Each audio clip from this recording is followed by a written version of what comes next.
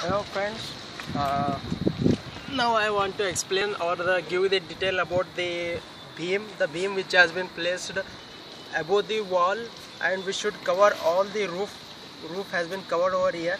So let's explain about it, the spacing about the beam, and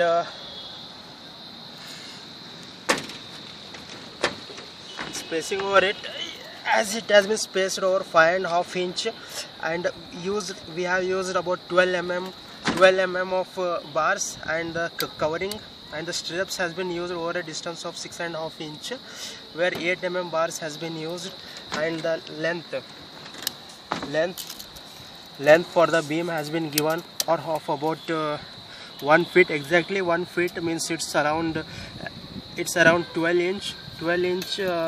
inches length, breadth, and where for covering purpose we will use these concretes covered over here, so that you should not see over it. So in this way the beam has been produced, and you can observe over here, for supporting purpose inside we have used 3 bars, first, second and the third. This has been provided so that it should not get bent, as it should not get over like this. So for this purpose we have put 3 bars over here in this way, and here at the above side we have used 2 bars. So thanks for watching.